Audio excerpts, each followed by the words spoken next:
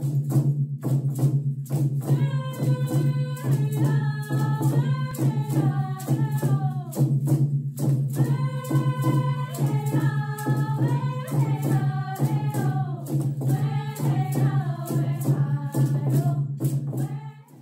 name is Juliana Drake, and I'm from Conn River, Newfoundland. It's Miabugik Reserve. I'm in grade 11. I'm 16 years old, and I go to Se'tA'newey, or St. Anne's High School. My name is Cassidy Lambert. I am a grade 11 student here at Se'tA'newey School. I am a jingle dress dancer, and I recently just got one of my friends to join me, so she was out there today. Other than that, I help out sometimes with our Mi'kmaq language teacher. I help with the little ones when they have questions sometimes. I do perform a lot of our traditional pieces, kind of globally, I guess you can say. I've performed multiple pieces at the Kiwanis, different festivals, and all those kind of things. My name is Braden Kennedy. I'm 14 years old, and I'm in grade 8 at St. Anne's School in Conn River. I'm happy to be here. I'm Emma McDonald. I'm a grade 9 student from Se'tA'newey School in Conn River. All right, and you? My name is Carrie Keeping. I'm also in grade 9. We're both going to Se'tA'newey in Conn River.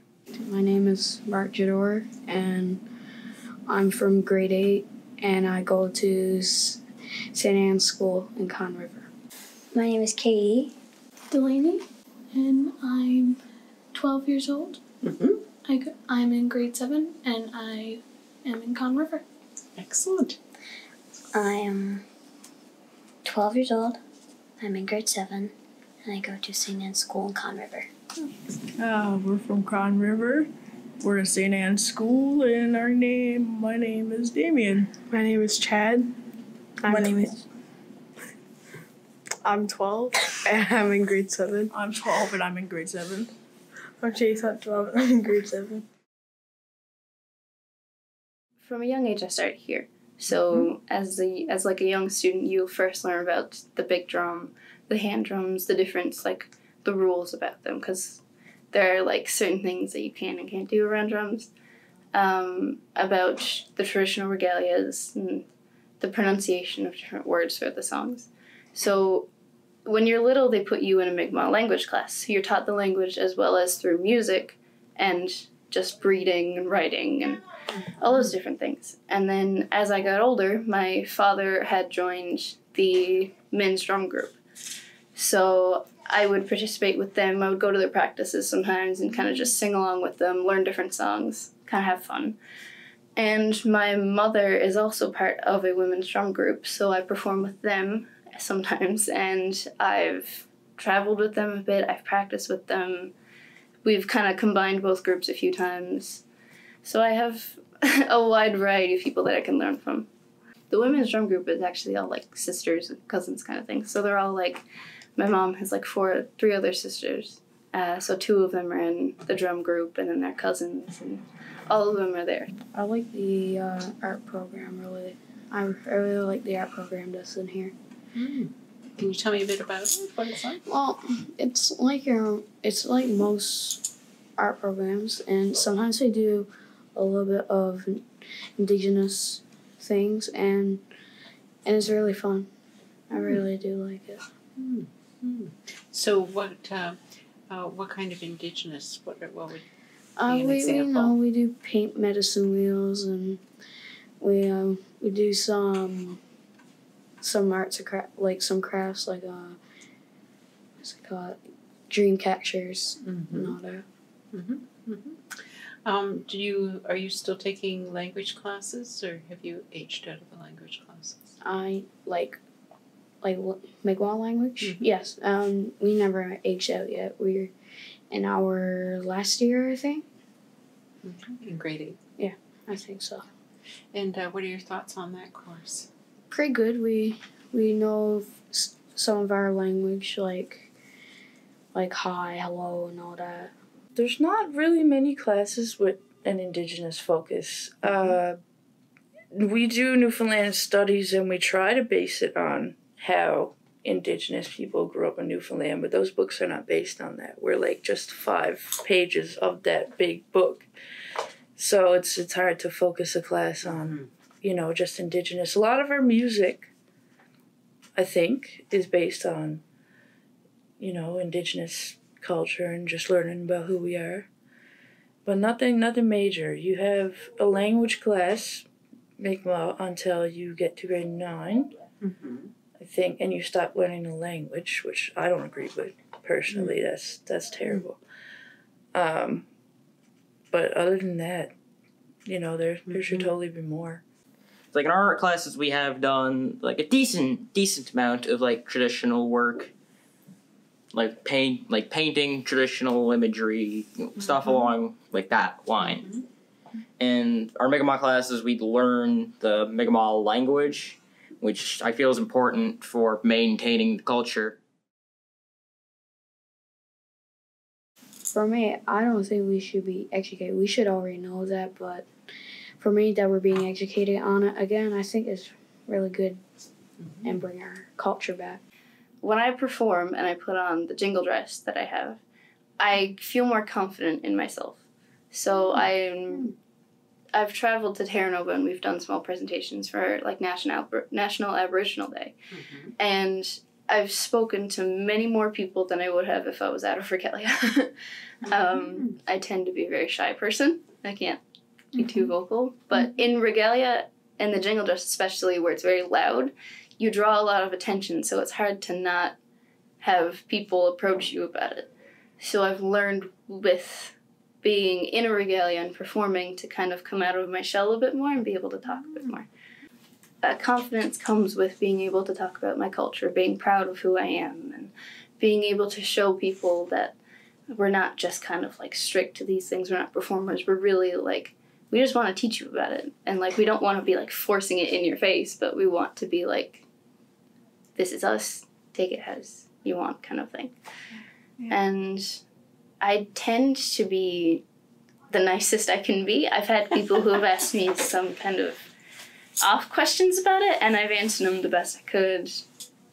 But I tend to be a lot more confident, I guess. Well, how do we know, like, where we're from and who we are without learning that from other people? Language, the food we ate, all the things that we done. Our entire culture is based around that. We were actually like lost our actual language because we have Nova Scotia Mi'kmaq, but we don't have the actual language spoken by the Con River Mi'kmaq. Yeah. That's all died out now.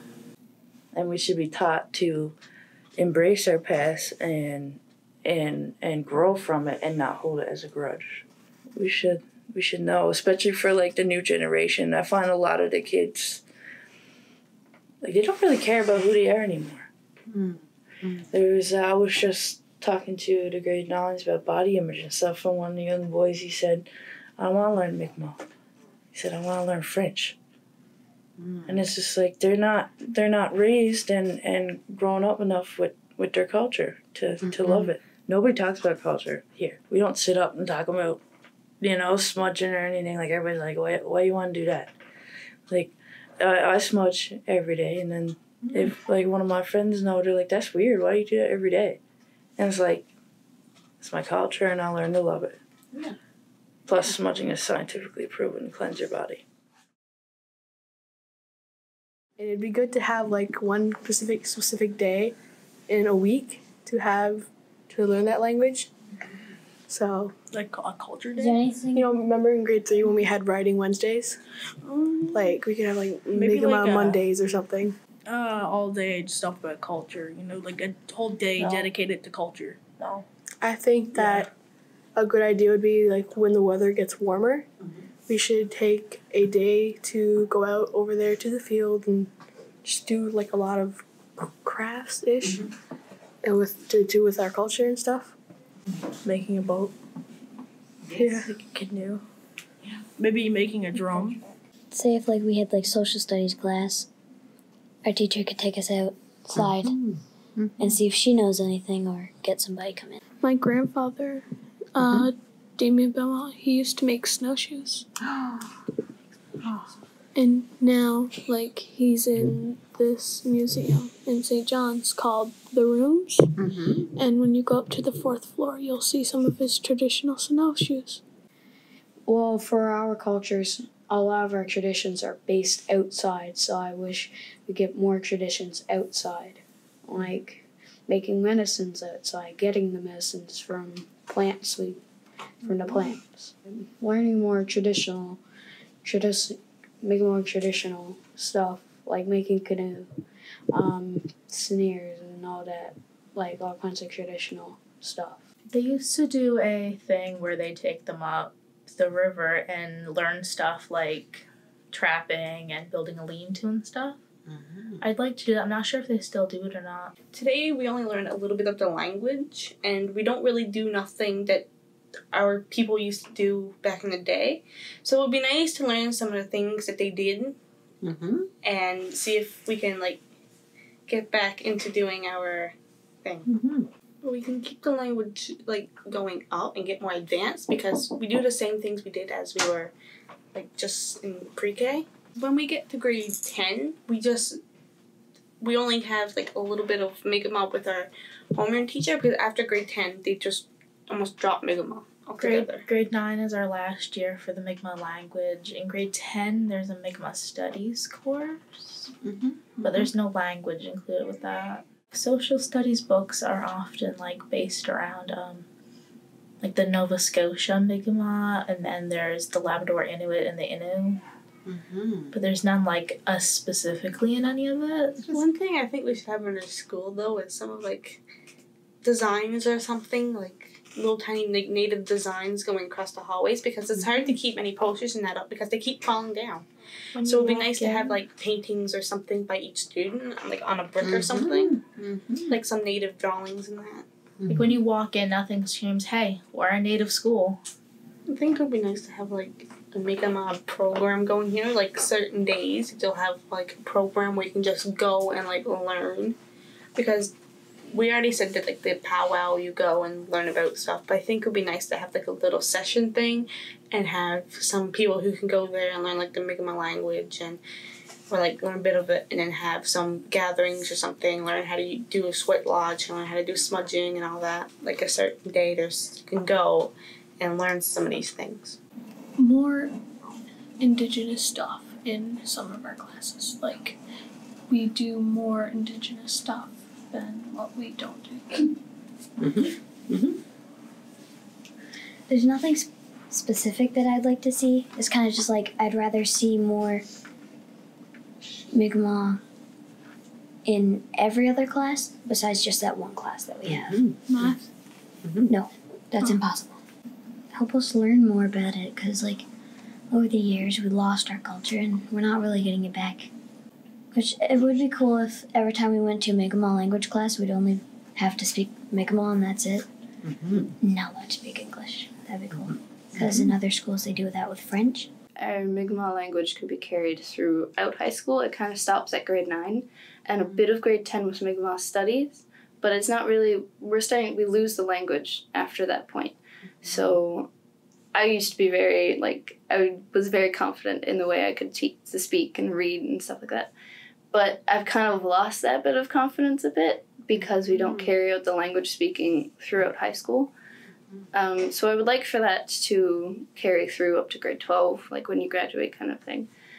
And I would like for the school to be like more inclusive, like for young ones as well, because a lot of little ones are kind of put away from performances. Like we had some grade 6 students come out today for dancing, but I'd like to have like lessons for little ones throughout the week to teach them about the traditional ways of drumming and traditional medicines, and in a fun way so that, you know, they don't get bored. But I would like for that to happen.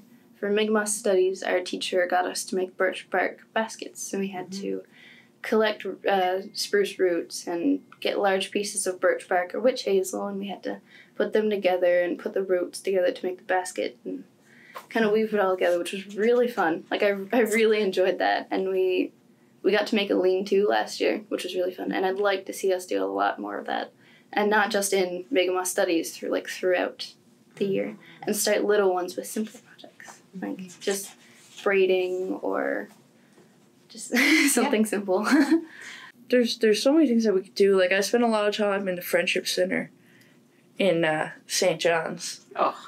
And I love that place. I love the Friendship Center. It's so good. Like we don't do a lot of cultural things as a community. Like we have a powwow, but that's I would just personally I would have like culture camps, and there's culture camps that was just on the go there March that they could have signed people up for, and Culture camps were where? Just outside of St. John's. Right. It was called for like you so could it was either out of St. John's. Yeah, so you can either do like a language camp or Yes. like just learn about culture and stuff and all that. But we do have a lack of push on our culture. Yeah. We do try. I'm not saying we don't try, but there could definitely be more, especially in the school. Yes. Okay. The language should be learned all the way through. I mean, if they're going to teach us a second language, at least teach us all the way through. When you do French, you learn how to speak French. I can't fully speak my language, you know what I mean? I'd like to be able to, but I have no one to teach me all the way growing up. And there's the class with Miss Angela, like, in the weekdays, but that's not well known. Like, I didn't know that until she told me, like, a couple months ago.